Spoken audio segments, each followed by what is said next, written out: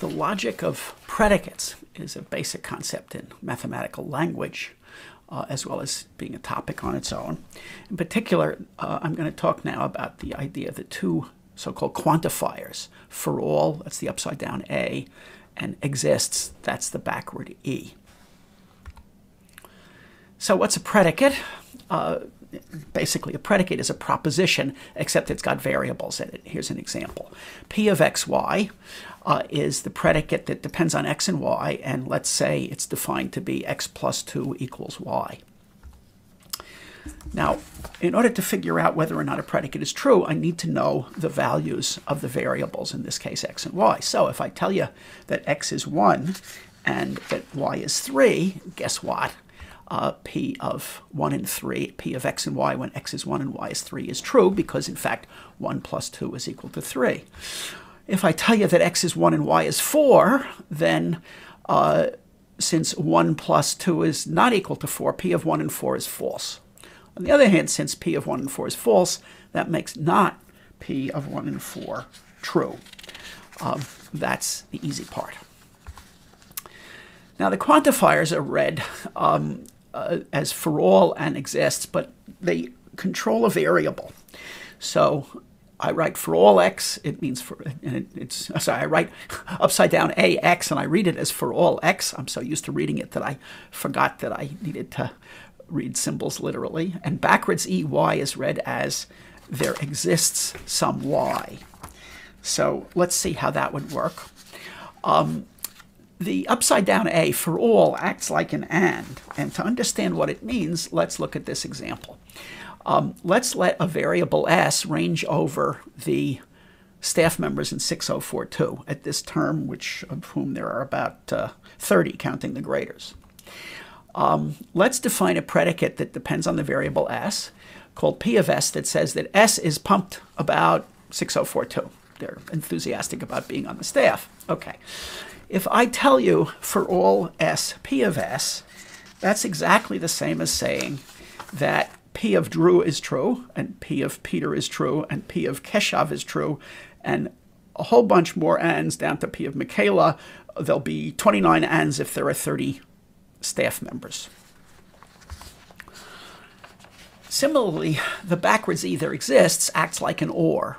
If I tell you that T is now ranging over the 6042 staff just as S was, and I write B of T, the predicate of T, that means T, the staff member T, took 6042 before, then if I tell you that there exists a T, B of T, what I'm telling you is that B of Drew, either Drew took it before, or Peter took it before, or Keshav took it before, or Michaela took it before.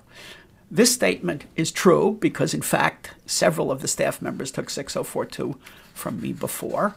And I like to think that the previous one, that everybody's pumped up on the staff, is true, although I can't guarantee that. So let's do a little practice with existential quantifiers. So let's agree that the variables x and y will range, for this example, over the non-negative integers. And let's consider the following predicate about y that says that there's some x that's less than y. Q of y is there exists an x, that x is less than y. Let's see what happens. Well, what about Q of 3? The Q of 3 is saying that there is an x such that x is less than 3. Well, an example of such an x is 1. So that means there is an x that's less than 3 because 1 isn't. So that makes this Q true. All right. What about Q of 1? Well, again, there's an x that's a non-negative integer, namely 0, that's less than 1. And therefore, Q of 1 is true. On the other hand, Q of 0 is false because there is no non-negative integer that's less than 0. And so there's no value that you can assign to x that's a non-negative integer that will make it less than 0. Okay, that one's not so bad, I hope. Let's look at the same example with a universal quantifier. This time we'll say that R of y means that for every x, x is less than y. Well, R of 1 is false And the reason is that 5 is a counterexample. 5 is not less than 1, and so it's not true that every x is less than 1. R of 8 is false because 12 is not less than 8, and therefore not every x is less than 8. R of a googol, 10 to the 100th, is false because if you let x be a googol, it's not less than a googol, and so it's an example of the fact that this doesn't hold for all x's. That part's obvious. Okay. The thing that tends to confuse people in the beginning is what happens when you start mixing up quantifiers. So let's look at an intuitive example first that might help you remember what happens when you have an A followed by an E, and then we'll look at an E followed by an A. So suppose I look at this statement. This time I'm going to tell you that V ranges over the possible computer viruses, not biological viruses. D ranges over antivirus software, defenses against viruses. And I want to look at the predicate that says for every virus there is a defense such that D protects against V. This defense is good against that virus. All right. So each virus I have a defense for. So an example would be, these are, by the way, dated viruses, but that's when the slides were made. So against the MyDoom virus, you could use Defender, a Microsoft Defender. Against the I Love You virus, you could use Norton. Against the Bobless virus, you could use Zone Alarm. Well, is that what we want? It's expensive. It means that for every different virus, I need a different defense. I have to spend a fortune on software. This is not what we want. So that's when for every virus there's a defense, but the quantifiers are in the wrong order. Let's reverse them.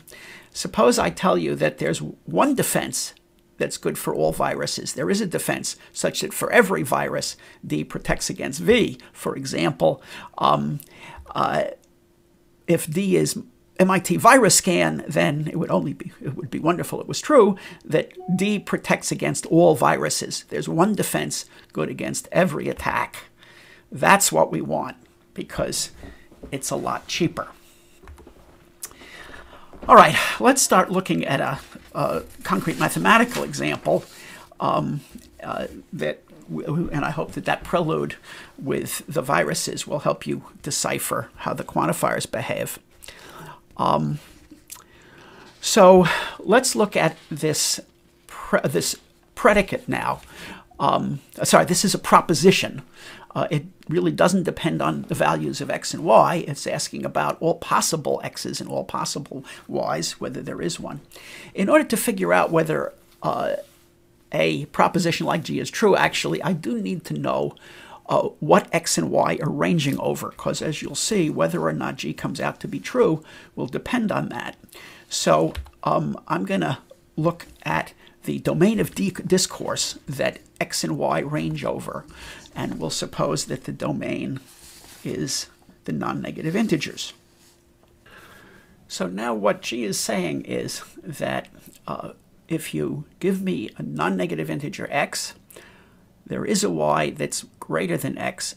In other words, I can find another non-negative integer that's bigger than x. Well, that's certainly true. There's a simple recipe for finding y. Give me x. Let's choose y to be x plus 1 or x plus 2. But I don't necessarily need a recipe. As long as somewhere out there there's a y that's bigger than x, this is true. So G is true when the domain of discourse is the non-negative integers. On the other hand, when I change the domain of discourse, different things can happen. So let's look at the negative integers, the integers less than 0, and ask, is it true that for every x, there's a y that's greater than x? Well, for a lot of them there is. If x is minus 3, then minus 2 is bigger than x.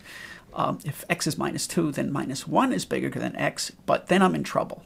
If x is minus 1, there's no negative integer that's bigger than x. And so G is false when the domain of discourse is the negative integers.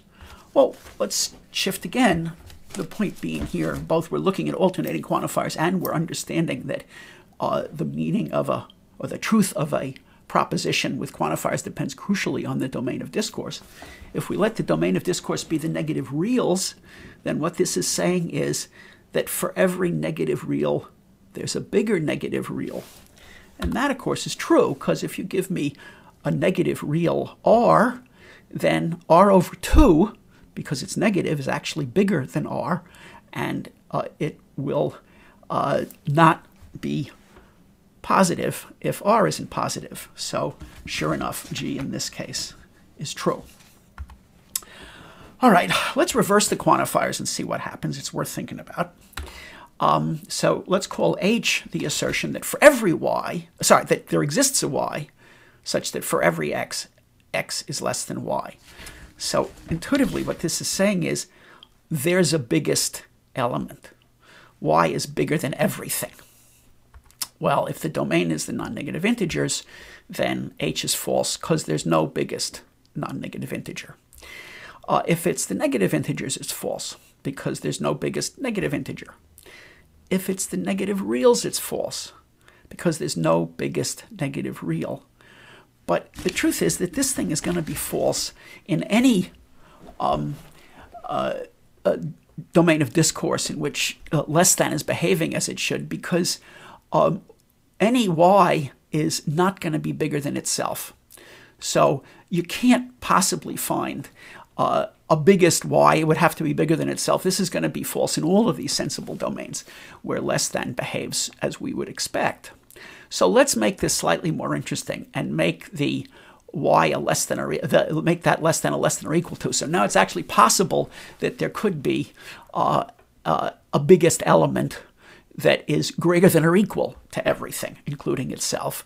And if you look at these domains, well, there isn't any greatest non-negative integer, because for any x, x plus 1 is bigger.